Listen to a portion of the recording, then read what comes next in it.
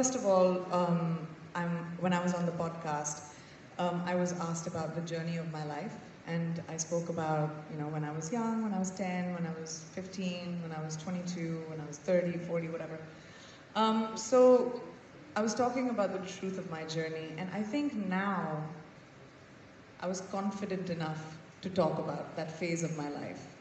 I think now where I am, I was okay enough to kind of articulate what I felt. I think I had a very tumultuous relationship with what occurred, but I forgave, I moved on a long time ago, and then I made my peace with it. And I think that's why it was easy for me to talk about it in an open manner, in a safe space. And has an incredible amount of talent that I would be honoured to work with. In terms of what kind of movie, I would like to do something comedic. I think we do so many serious things. It would be good to do something a bit more comic because I've not really done that. So maybe that will happen in the future.